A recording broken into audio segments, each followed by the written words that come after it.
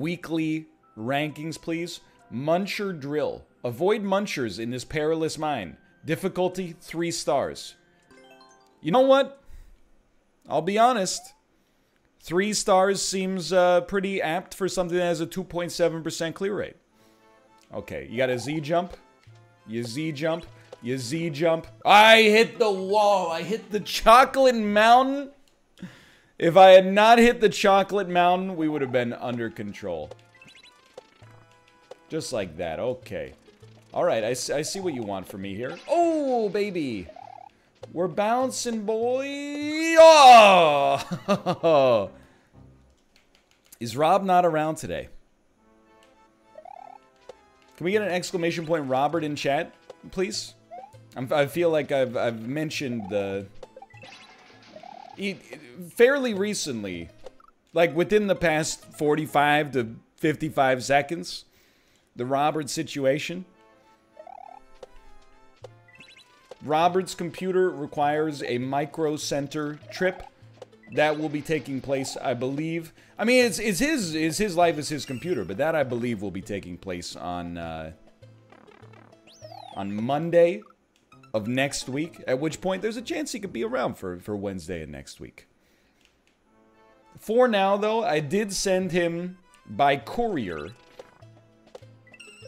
the pages of posts from the Reddit thread yesterday, and I said, don't let this shit happen again.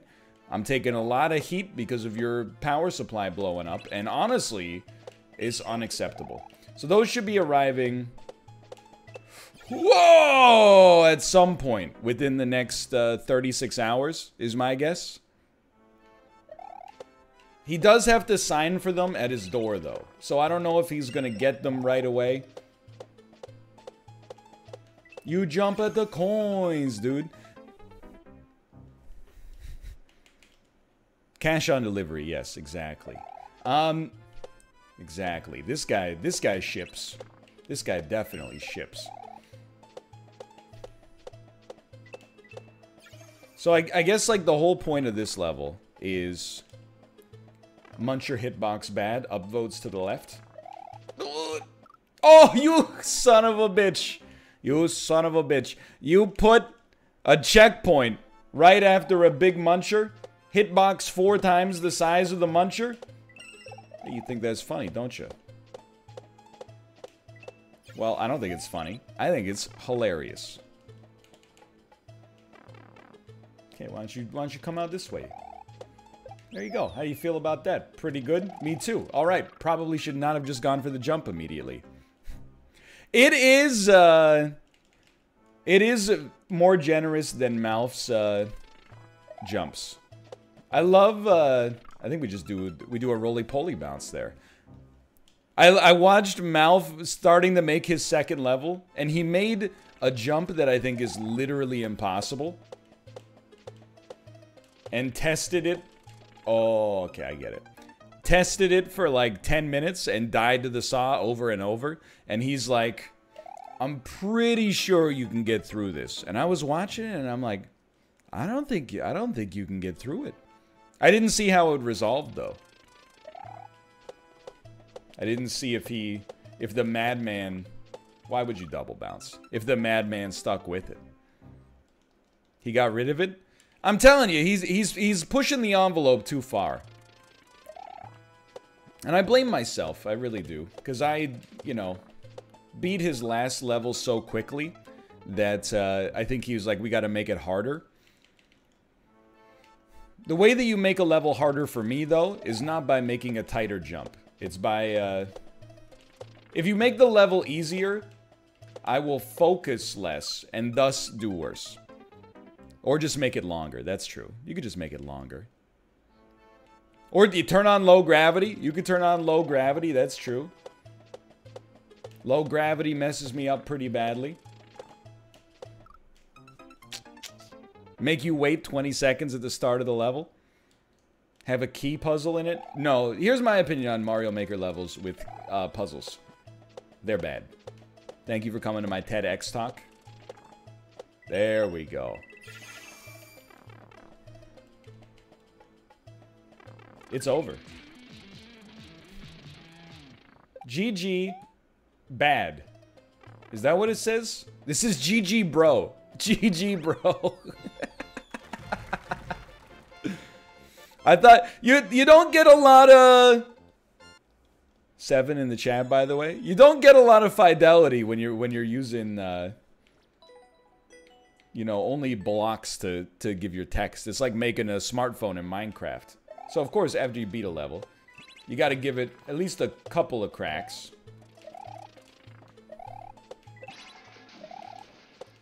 Of, as Dan would call it, frame perfecticity.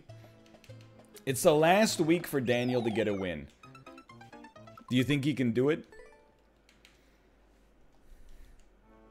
Who does he play?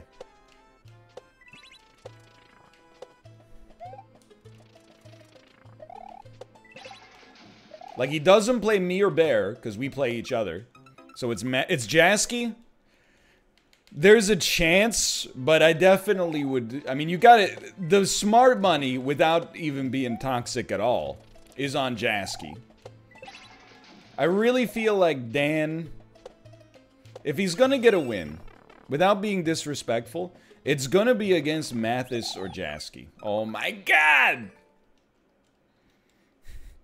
So, I mean, to be honest with you, I think Jasky should be gifted, like, 2 wins in the Checkpoint League because he plays all the matches at, like, 7 a.m. New Zealand time.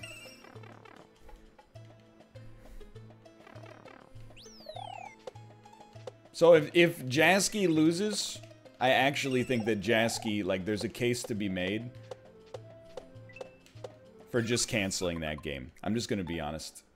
I hit the I like it button on this. I don't really like the Muncher. It's a good level, don't get me wrong. I just don't really like the Muncher theme here. Here we are now. Entertain us. Piranha Nirvana. I get it. I get it. Big Muncher, not my favorite obstacle. Okay, an auto-scroller. Mathis just is in tears right now, and he doesn't even know why. Mathis, look away. Yahoo? We could have done that one. We could have made that one. Send it, and a super send. Never hurt anybody. Oh, I don't know if we can make it anymore. We can, but then I died. Is 20 Timbits in one sitting too much? Yes.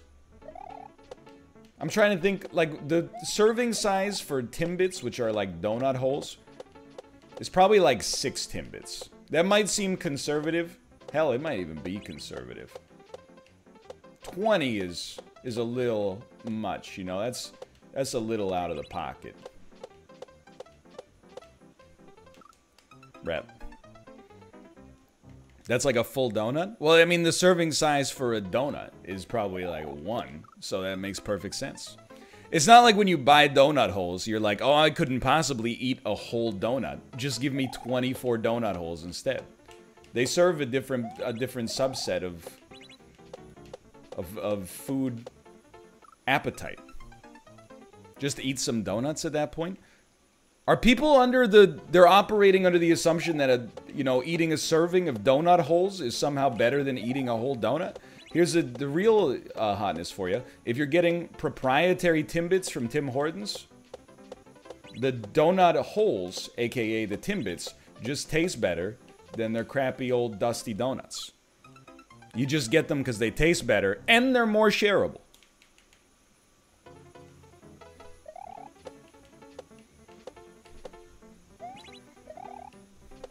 I would eat a Timbit, no problem. Especially, like the chocolate glazed Timbits, that's some good stuff. All Tim Hortons donuts, they offer no appeal to me anymore. Good work. Ah!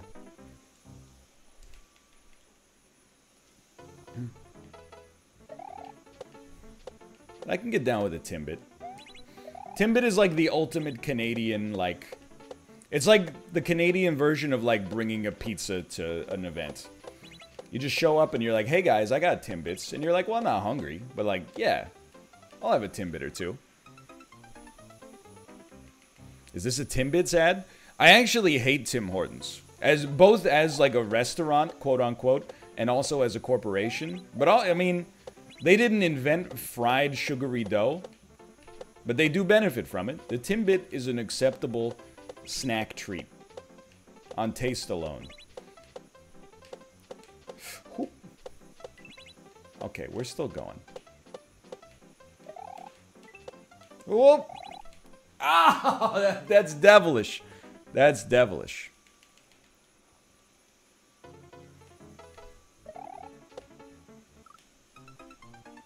They don't look like little pieces of shit or nothing. Do you hate them more or less than Ford? I dislike Tim Hortons more than I dislike the Ford Motor Corporation. It's true. It takes a lot for me to say that. I haven't wasted nearly as much money in my life at Tim Hortons as I have at Ford. But that's really like... At least Ford... Like, I almost just feel bad for the Ford company. Because they just, like, are not good at operations anymore. Is really what it comes down to. I wouldn't say I feel bad for them, like... I mean, I don't. But, like, in some ways, it's more of an insult to say I feel bad for them than to say how I really feel, which is screw them. So instead of hitting them with the I hate you, I'm really hitting them with, like, the I pity you.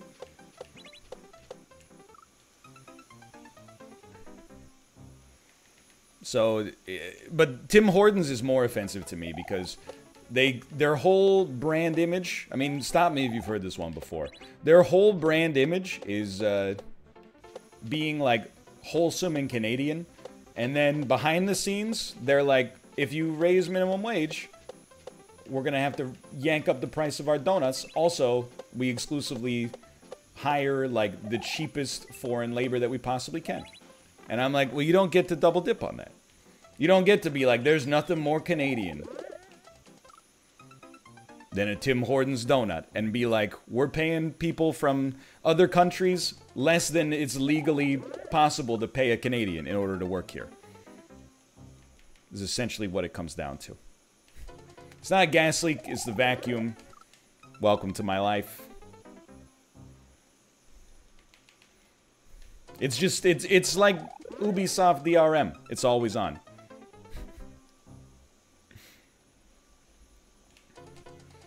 Although in some ways, I guess it is kind of Canadian to be like, Canadians are nice, and then behind the scenes be like actually bending people over on employment standards. But I don't think that's uniquely Canadian. I think that's an ex-Commonwealth nation classic right there.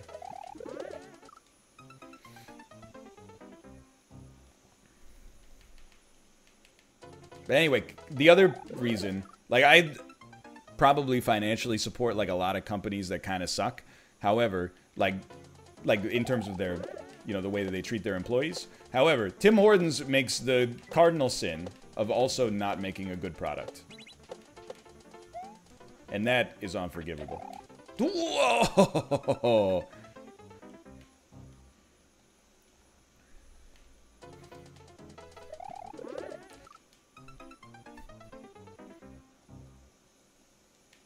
What corporation doesn't do that, though? I mean, I always go... and again, this is, like, not the way you should probably, you know, feel about a company's labor standards. But I'm always, like... Anytime I've talked to a Starbucks employee, they're like, it's not the greatest job in the world, but the company's actually pretty nice to us. You know, they give us benefits and they pay us more than minimum wage. And I'm like, you know what? It doesn't make them saints, but it makes them better than Tim Hortons. That's just my 2 cents.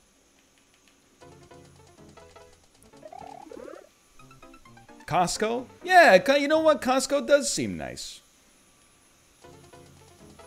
I've heard very nice things about Costco. They're constantly in, like, the, like, best multinational chains to work at list. That's pretty cool. Best food court available. Absolutely true. Oh.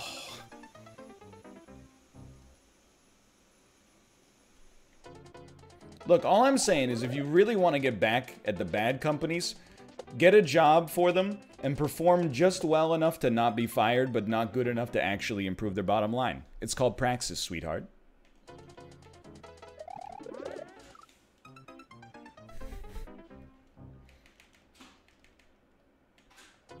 I did that for a year and it sucked. I played Mountain River Roll for my family. They laughed at me. Dude, you want a job that sucks? And I feel weird saying this. I don't know if it's actually a non-profit. I think it is. But Goodwill was legitimately like... I think I would not let my child work at Goodwill if they had a choice.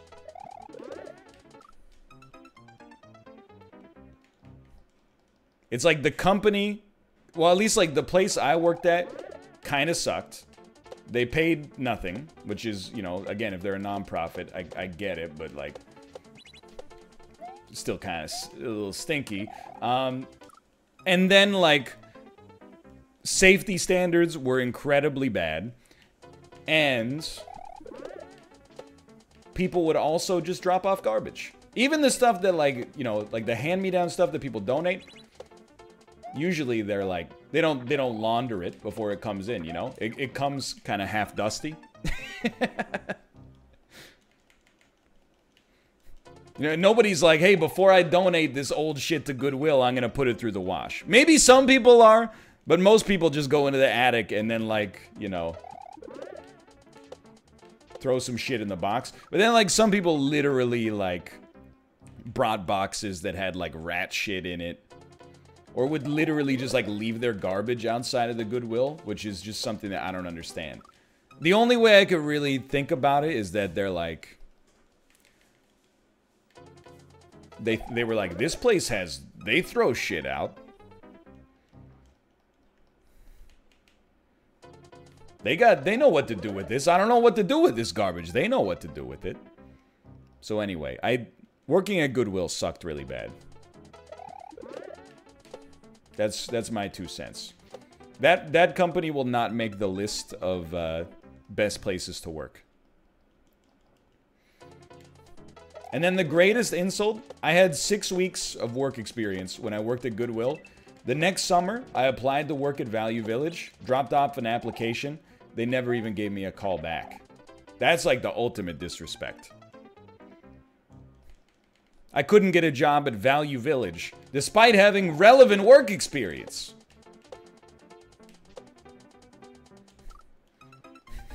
Value Village, by the way, is,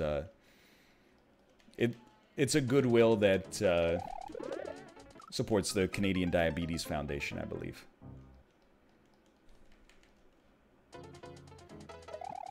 Okay. That's a tough jump. That's a tough jump.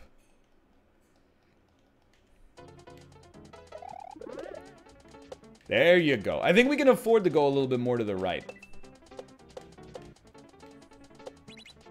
Okay. Oh, no, you gotta do big jumps there. Value Village doesn't wash their clothes before they let people try them on? Okay, let me ask you, you're not gonna like this. In a post-COVID world, it's a little gross. However, what's up? It's okay. McDonald's didn't even take my application. Oh, Kate said, it's okay, McDonald's didn't even take my application. All I was gonna say is, that wasn't like recently, right, Kate? I hope you would have let me know. She said no. But, now you should definitely like disinfect, etc., etc. You know, wash the clothes as people use them. But like, as long as they wash them when they're donated, if they don't wash them, if it's like a shirt or a jacket and they don't wash it after everybody tries it on, I almost am like okay with that simply because of the fact that they probably operate on thin margins and are also essentially like a charitable organization. That I'll give them something there to lower their operations cost. That's my 2 cents. Can you still hear the vacuum when it gets turned on? The door was open to give me that McDonald's anecdote, and now there's quite a lot of white noise there. So if you'll excuse me, I'm gonna go over here. Try to maintain the pristine-ish bubble of my audio environment. Yeah, like, do clothing stores, like, you know, department stores, Old Navy, etc., do they wash their clothes if you, like, try on a shirt? I would assume not. Maybe after this, yes, but... And I'm aware, because I laugh at it every time I've been in there. Value Village has a strict no underwear try-on policy. If you try on underwear, you're buying that underwear. Sorry. I just punched my microphone.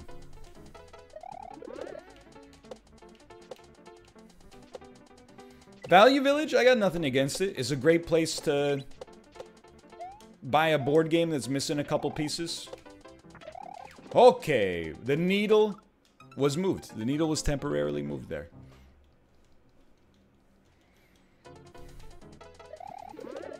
Look, let's be honest. I haven't applied for a job in like 10 years. But, it was a very demoralizing summer or two. In 2007, 2008. Where I, like, applied for a job at Staples. Didn't get a call back. Applied for a job at Value Village. Didn't get a call back. That one kind of hurt. I'll admit, that one led to some hurt feelings. That's why I said, fine. I'll teach English to children instead. Look at that, we did it. Not qualified to sort through old blouses. Give me a room full of Korean 10-year-olds, I'll teach them a new language. You know what? I'll hit you with an I like it. I like it. What about working for YouTube? I mean, the pay is really good. The benefits are pretty bad. And they never communicate. But jump among blue platforms and shells on this magic adventure. I didn't even try for the frame perfecticity on that one. I didn't like the level enough, honestly. Oh, now we're talking. Now we're talking.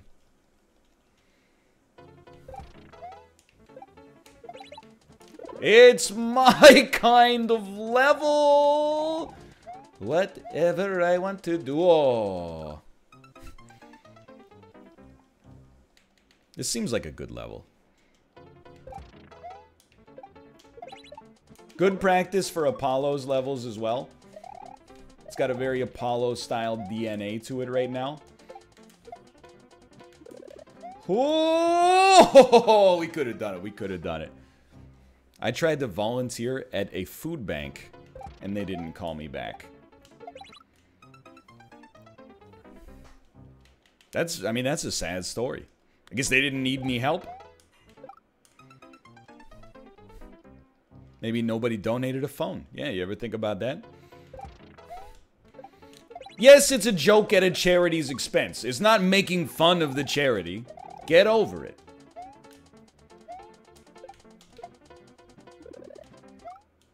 Rep. I tell you, like, you know, I'm not gonna have a lot of time for probably like a while in my life. I wouldn't mind volunteering. I've gone through this exact bit before, but I feel the same way, so I'm gonna repeat it the same way. I want to volunteer, but I want, like, if I volunteer at the soup kitchen, I want first choice of role. I'm not saying I deserve it, but I want it. I don't want to ladle the soup. I'll chop onions, cut celery, stir the pot, whatever you need. I would prefer to not ladle. I would prefer to not be the ladler. Okay, that's what you do there then. Why is that? I think it would give me a repetitive stress injury. I would be the guy who puts the roll on the tray. I'll put the roll on the tray. Oh. Chopping onions wouldn't? Yeah, but I like chopping.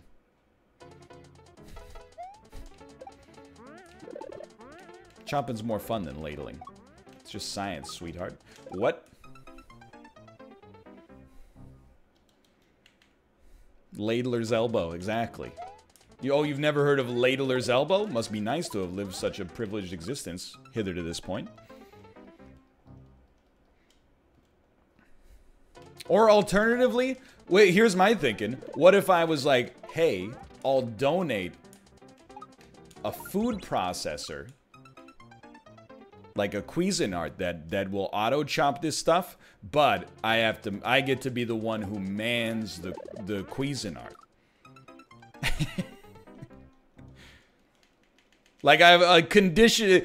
Nobody's gonna think you're a good guy for giving a conditional donation, but like, hey. Oh, we're so close. I just don't want to ladle. I don't want to ladle. I'll sweep. I don't mind sweeping. I just don't want to be the ladler. I don't want to deal with any like customer service issues in case somebody's like, hey, give me a scoop from the bottom instead of a scoop near the top. A scoop near the top is all broth. A scoop near the bottom gets a little bit more meaty.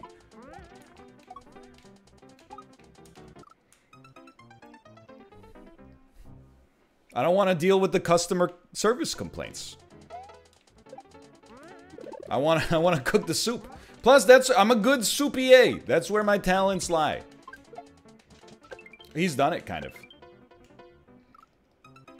That is actually what they say. I've been the ladler. Yeah, back in the before times, I used to go to a deli now and then, and whenever I usually got a sandwich or a salad, but they're a big soup place. Maybe like 1 in 10. Not the most people for sure, but like 1 in 10 people would backseat the ladler and be like, "Give me the scoop off the bottom. You know, that's where most of the chicken is." And I'm like, all right. See, I don't want to deal with that.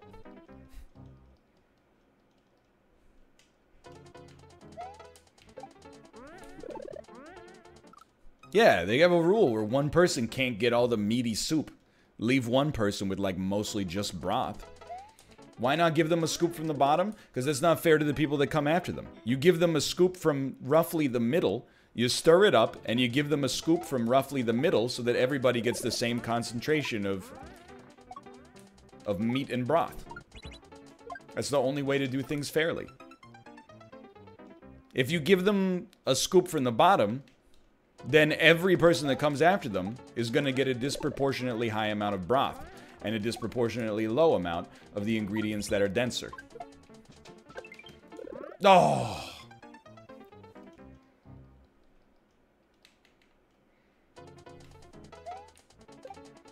That's what I'm saying. You see, it's more complicated than it seems. At least, you know, if you're working in a soup kitchen, nobody's going to be like, hey, I don't like the soup. They're gonna be like, thank you for the soup. Even if the soup sucks, you're not getting any, you're not getting a whole lot of customer service complaints. And that's the dream. I wonder what that's like. Is it socially acceptable to ask for all broth? I feel like asking for all broth is more acceptable than asking for more solids. Because the broth tends to be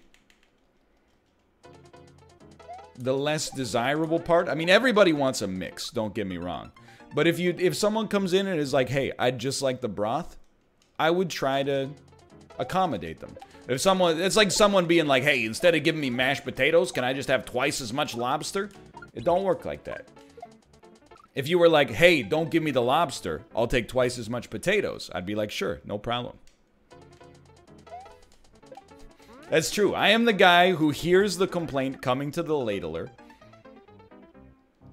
And I look at the ladler and I go, what are you gonna do? And he goes, dude, I know. I can't believe the complaints people are having.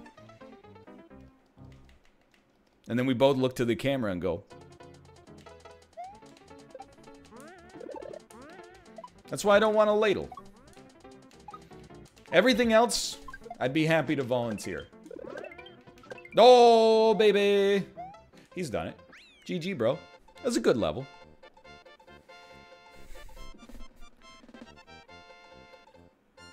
Literally, this is a Seinfeld episode. Have you, did you see that clip from Jerry's new special? I will try to frame perfecticity this one.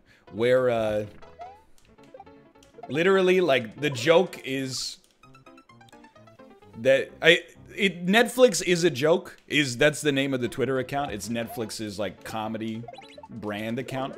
They tweeted a clip from his special that made me laugh because it was, like, so Seinfeldian, but in, like, the worst way possible. It was like, the phones keep getting smarter. Why can't we? And I was like, that's our Jerry. My God. He's done it again. The phones keep getting smarter. Why can't we? Just picture him workshopping that bit. That's one of those jokes that, like, you have different standards for a comedy special. If he said that in Comedians with Cars, or in Cars Getting Coffee, I would be like, you know what, that's kind of cute. Oh, but for to actually make that into, like, a joke that makes it into a 45-minute comedy special, I would be like, come on, Jerry, you can do better than... You can do better than... The phones keep getting smarter, why can't we?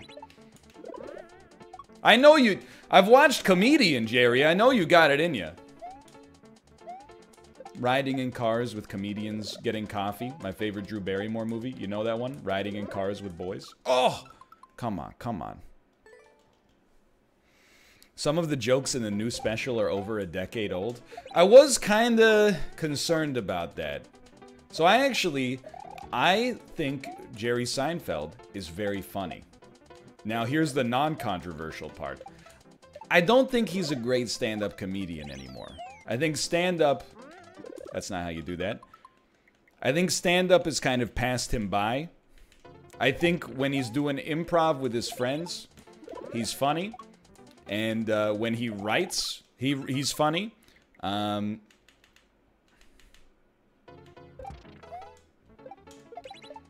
No, I don't even, like, even when he was on Seinfeld, I don't think his stand-up was great. I'm talking about, like, in the 80s, where people were still like, you do park on a driveway and drive on a parkway. What the heck? This guy's got it all figured out. Oh, come on. But, like, he had another special that came out, like, 3 years ago or last year. I don't know. The flow of time is distorted. And I watched it and I was like, man, this guy's just like... Like, honestly, I think it's time for Jerry to say the F word. I think... I know he's against it. He says you don't need to say the F word to be funny. But I'm telling you, if he came out with a new special that was like... Jerry Seinfeld, too hot for TV. And was like, you know what's fucked? I would be like, oh, shit. I gotta see this, dude. He's going off. Alright, I'm gonna give this one more try. You know who's a fucking idiot? I think that would be great. That might be just the kind of electricity he needs. Not like he needs to really, you know, rework his life. He seems to be doing pretty well for himself. Okay, get me out of here. Yeah, what the fuck is up with the fucking airline food? People would... I genuinely think people would lose their lives. Monty's Zaduba.